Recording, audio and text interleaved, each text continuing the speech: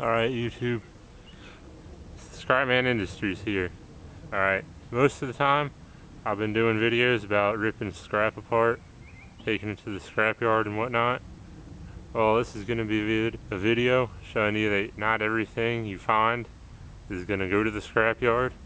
Alright, so what I have here, right there, is some pieces of channel iron and angle iron that I found in a field somewhere.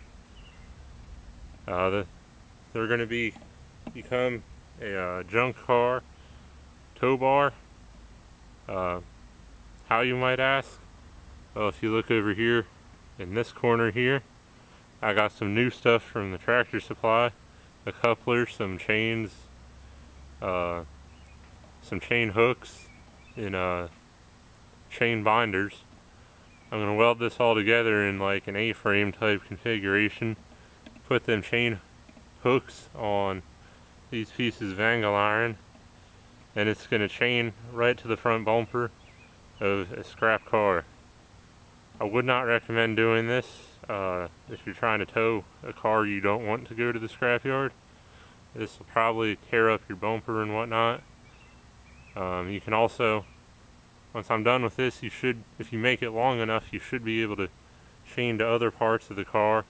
Like if you don't have a bumper, chain to the control arms, the rear axle, or whatever you want. So everything I'm doing, I'm running off of that generator over there.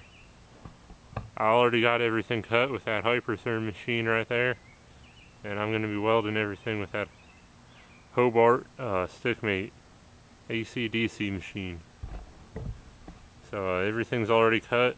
I'm going to get it all laid out and whatnot, and start welding.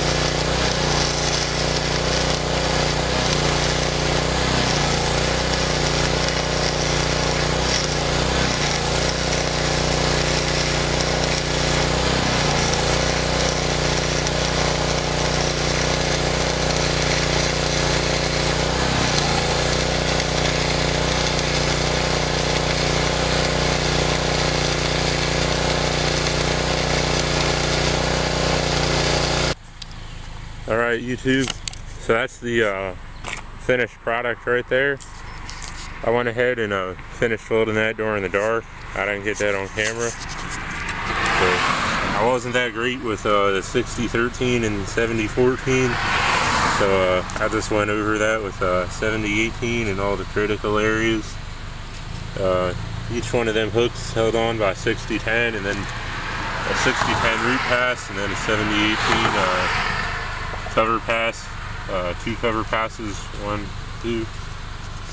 It's pretty much just held on by chains right there.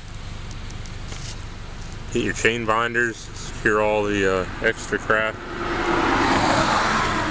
This piece of channel just sits right here on your bumper. I definitely would not recommend doing that on something you're trying to save, because it scratches the hell out of it.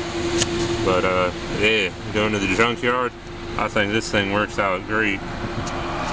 I've gone about 2 miles so far, no problems. Hopefully it stays that way.